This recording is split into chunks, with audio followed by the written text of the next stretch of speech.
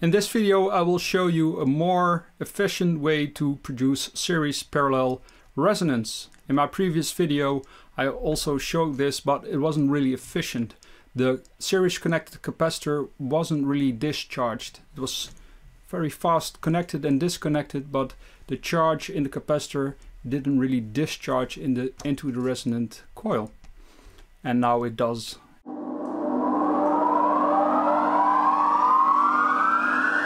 In my previous setup I had a lot of parts to make it happen.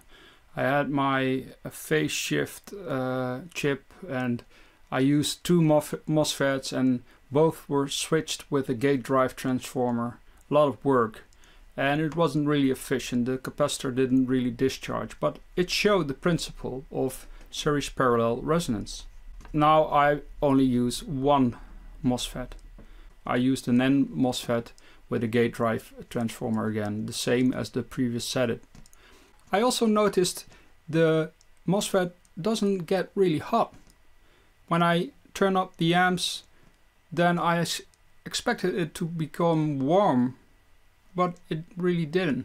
Just lukewarm, much less than I usually had it working. So it's a proper way to do it, I guess. So now we've got a higher resonant voltage rise for less power consumed. This is the basic schematic. I've got a 50% duty cycle square wave generator that's feeding the XT604 gate driver with a signal. It has a separate power supply. The output of the gate driver goes through a 3.3 ohms and 0.47 microfarad capacitor. All the capacitors that I'm using are polypropylene because they are capable of dealing with these high frequencies. Then the signal goes to the primary of the gate drive transformer to ground. The gate drive transformer also is capable of dealing with these high frequencies. And then the secondary is connected to the gate via a 5 ohms resistor and a ultrafast 4007 diode that's making it possible to switch really fast. And the other side is connected to the source of the MOSFET. The MOSFET is an N-mosfet STF6N60M2. Has very low capacitance, so it's able to switch rather fast, around 1 ohms resistance. And this is my power supply that's being measured by the multimeters. When the MOSFET is turned on via the MER 460 ultrafast diode, the L1 coil gets pulsed. It builds up a magnetic field, and the magnetic field, when the MOSFET closes again, is producing a negative inductive spike. This is called high side switching, because the high side of the coil is being switched by the MOSFET. And the negative inductive spike is going into the resonant system. C1 and C2 are 10 nanofarads, again polypropylene capacitors. And here's L2, my bifilar 1.1 ohm, 0.3 millihenries resonant bifilar Tesla coil.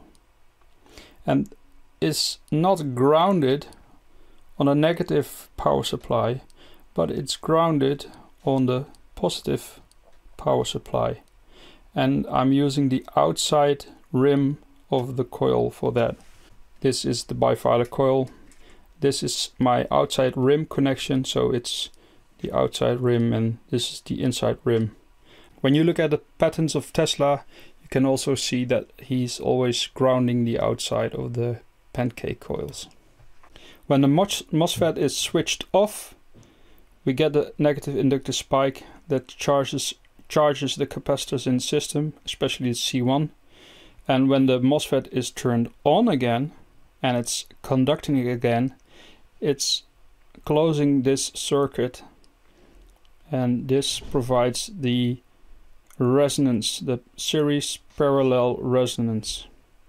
And another thing in this setup that I'm showing you all, the magnetic field of L1 is only used to produce the negative inductive spike to produce resonance in the series parallel system.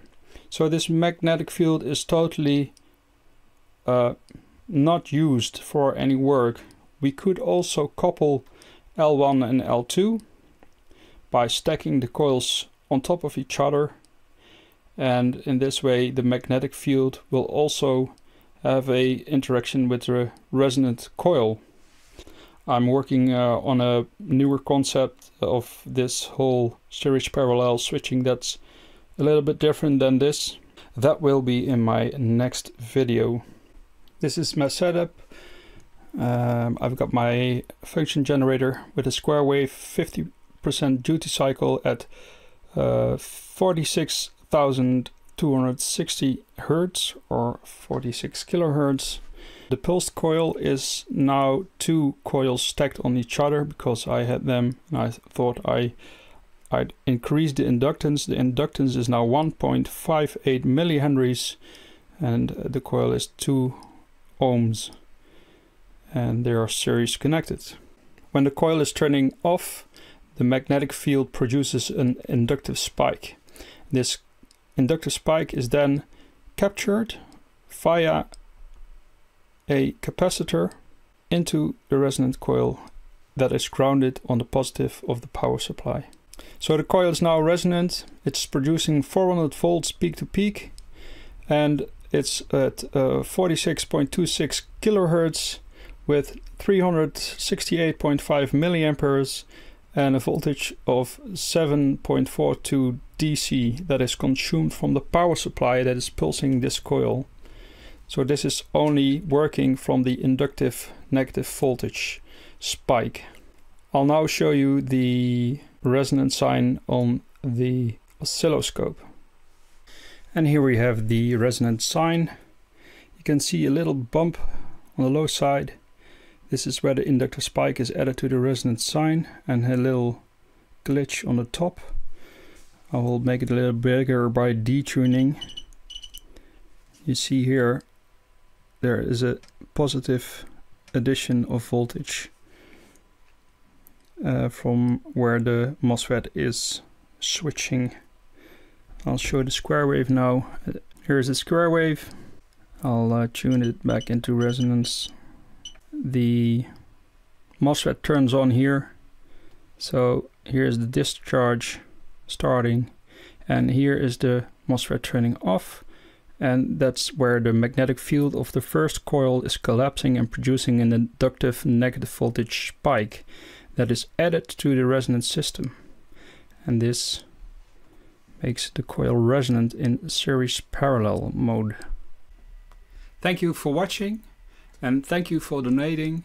I've received money from a lot of viewers and I'm really happy with it. I have invested in new multimeters and other things are ordered. So thank you for donating. If you want to donate, look at the link below.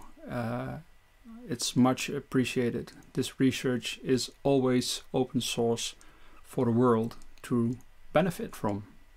And thank you for subscribing. I gained a lot of new subscribers and I'm really happy with it. Thank you for watching and see you next time.